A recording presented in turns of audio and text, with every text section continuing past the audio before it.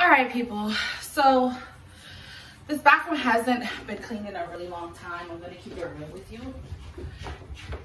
I also have my little one with me, so I don't know. I'm fully exhausted. I'm a little annoyed because a lot of my cleaning supplies are running low. I'm gonna be cleaning the bathroom with some toxic chemicals because I haven't cleaned in a long time. I do use scrubbing bubbles. And for the toilet is filthy dirty.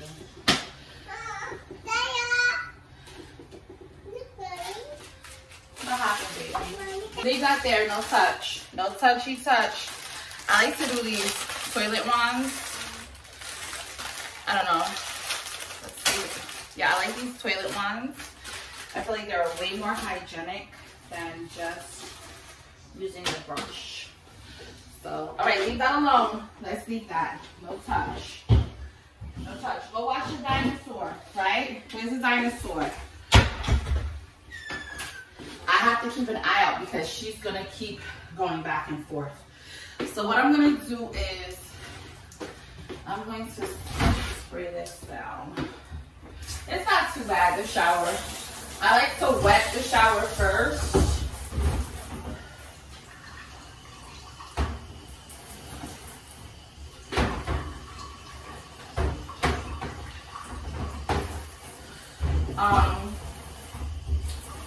Yeah. Anyway, I'm gonna stop talking. You guys can just watch.